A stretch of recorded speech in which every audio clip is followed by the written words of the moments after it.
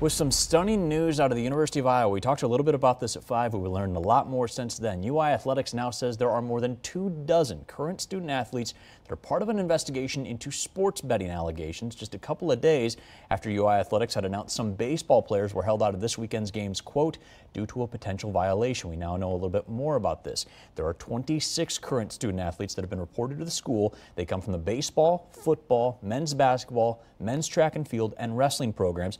There are also 85 others that were part of this report that are either student staffers, former student athletes, or people that aren't connected to UI Athletics, but it were still reported. No former or current coaches involved in this. No evidence that we know of that shows what players might have been betting on or how much, but NCAA rules say if you're a student athlete, you can't bet on anything and you can't share any information that could help other people bet. In a statement posted to their website, the University of Iowa says they are fully cooperating with the investigation and that, quote, we have alerted the NCAA of the potential violations and we have hired outside counsel to assist in the investigative process. They go on to say that, quote, the athletics department provides education on NCAA rules regarding the prohibition of sports wagering as well as the potential consequences, end quote.